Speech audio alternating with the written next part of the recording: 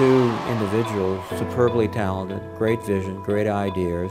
They'll be not great female governors, they'll be great governors and great Secretary of States. Tonight, we celebrate. Tomorrow morning, we get back to work. Let's go on, Rhode Island. Gracias. Buenas noches.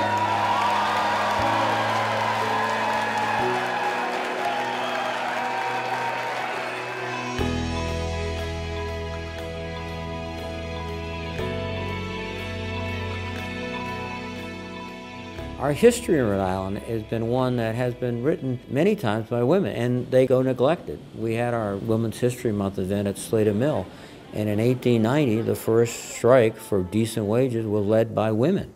My daughter, who is 10, is growing up in a very different world than I did, and certainly very different from my mom, and certainly very different from the picture you see here. And thank God she is. Thank God she is, and thank God she knows, I hope, that if she works hard enough, she can be whatever she wants to be. If we could figure out a way to fully empower and unleash the talent of women, the world would be a better place. Yeah, you agree with me? You know, anytime a woman wins, it definitely helps other women. But I think that, you know, it's really about creating those opportunities and continuing to keep the door open so more of us can be in office. I recently had a competition to be governor for a day, and we asked grade school girls to write an essay on what would you do if you were governor for a day. Thank you. Okay, I'll push in. How's it feel?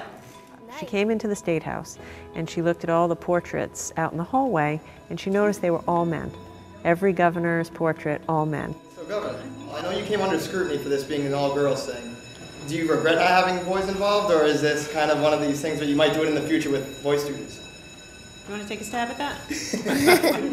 Well, I think it's pretty cool that they just let girls do it because, you know, I've seen a lot of pictures of the previous governors. A ton of them were all men.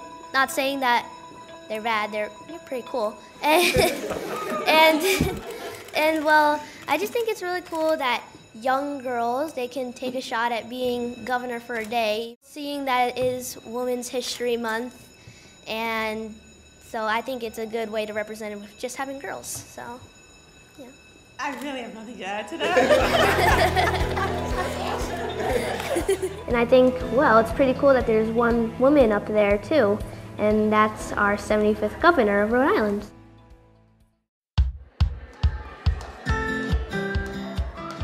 I knew that I was ready and good for the job. It was, how do I make sure that everything else in my life is going to fit appropriately? How did you handle the kids? How did you handle the campaign?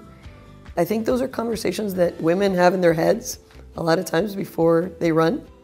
What struck me at the time is how few women I could actually call to have those conversations with. Actually teaching your daughters to be the future leaders. I just see that empowerment, and that is really what encouraged me.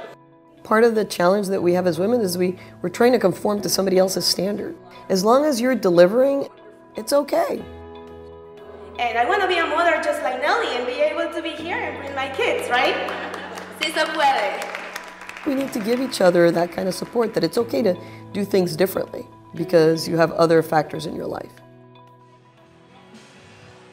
There's a recognition now that the issues that used to be sort of stereotyped as a woman's issue are really an issue of huge consequences to everyone. When I was helping create companies in the private sector, Senator Hillary Clinton was fighting to create opportunities for everybody.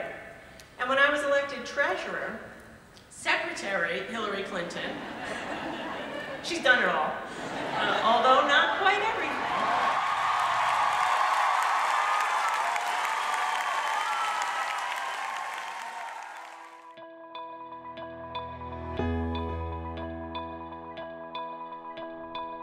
Those two women won not because they were women, but because they were the best, most qualified candidate as determined by the voters of Rhode Island.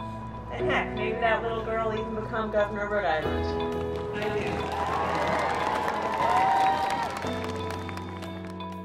Obviously, being the first woman to break through and win an election for governor, I hope sends a signal to other women that they can do it and they should think about it and that we need them to get involved. It's an amazing blessing to be in a position to change people's lives through government work. If you're thinking of running, listen to that voice.